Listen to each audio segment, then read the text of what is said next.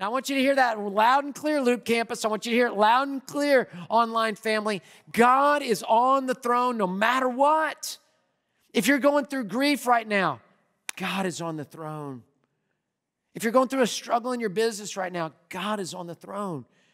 If you're in a relationship difficulty right now, God is on the throne. Students, if school's tough, if friendships aren't what you want them to be, God is on the throne. And we've got to hear that as believers in Christ, that God is in control. He's on the throne. He knows what's going on. And the pressure that's coming in your life is to form you into the greater image of God. No pressure, no diamonds. No pressure, no diamonds. Pressure in our life comes to give us diamonds in our hearts so that we can just be worshiping of the Lord and casting them out to Him. Hey, thanks for watching. To find out more about Houston's First, you can subscribe to our channel or you can go to houstonsfirst.org.